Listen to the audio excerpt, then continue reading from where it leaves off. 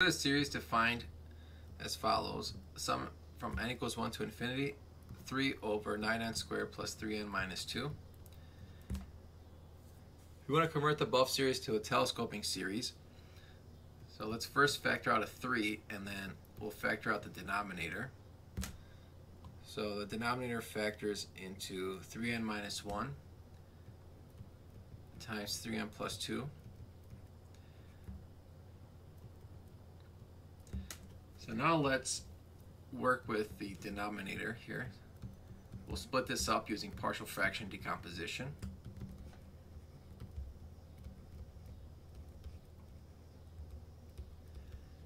And then we'll multiply both sides by 3n minus 1 times 3n plus 2.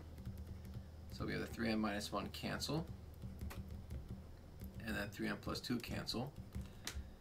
And at this point, we want to solve for a and b. So you want to figure out when is 3n plus 2 equals 0. That's when n is equal to negative 2/3. So we have 1 is equal to, and then 3 times negative 2/3 is negative 2. Minus 1 is negative 3. That means b is negative 1/3. And then when is 3n minus 1 equal to 0? That's when n is equal to 1/3. So we have 1 is equal to, well, 3 times a third is 1, plus 2 is 3, so a is a third. Keep in mind, we still have a 3 here, so basically it's 3 times, and then a is 1/3 over 3n minus 1, and then minus 1/3 3n plus 2, and then when we distribute the 3 to both of these terms, these cancel, since 3 times a third is 1. So we have 1 over 3n minus 1 minus 1 over 3n plus 2. And we want to write this as a telescoping series. So we'll say from n equals 1 to infinity. And we want to determine a formula for the partial sum s sub n. So basically what's happening here,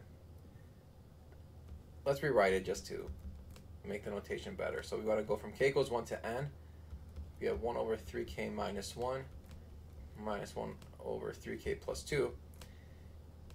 So basically, when we plug in k equals 1, we have 1 over 2.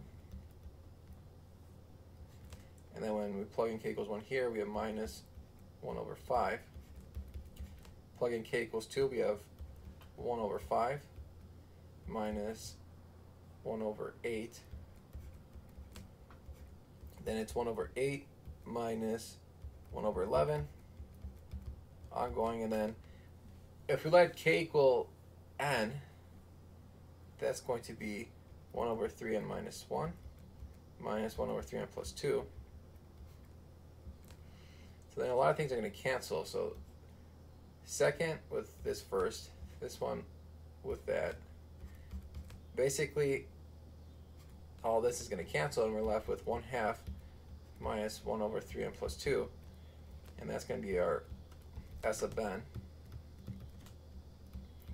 So now, if the partial sums may be used to establish that the series convergent, calculate the sum of the series.